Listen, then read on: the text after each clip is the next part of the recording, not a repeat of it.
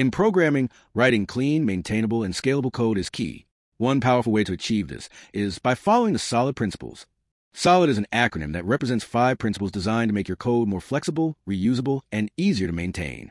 Today, we'll be diving into these principles. Our second principle is open or closed principle, which we've highlighted here. The open or closed principle, or OCP, is all about creating code that can be extended without modifying existing code. On the left, we see a class that requires changes to the original code in order to add new functionality.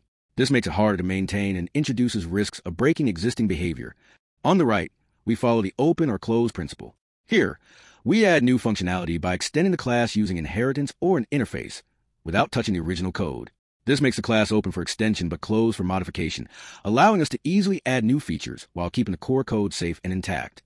By following OCP, we can create code that's more flexible and maintainable, making it easier to scale and adapt in the future. Imagine you have a toolbox. On the left, you have a traditional toolbox where every time you want to add a new tool, you have to take apart the entire box and swap out some tools. This is like having to modify the original code whenever you want to add a new feature. It's messy and inefficient. Now, on the right, you have a smart toolbox with expandable compartments. Instead of taking apart everything, you simply add new tools to the extra compartments without touching the existing ones. This is like the open or closed principle. You can add new features to your code without changing the original code. By following this principle, you create code that's easier to extend, maintain, and improve, just like a toolbox that grows without needing to be rebuilt.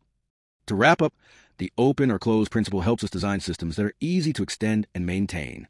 By keeping the core structure of our code closed for modification, we avoid breaking existing functionality while adding new features. The principle promotes cleaner, more scalable code by encouraging us to extend existing classes instead of modifying them. This approach not only makes your code more flexible, but also makes it easier to manage as your system grows.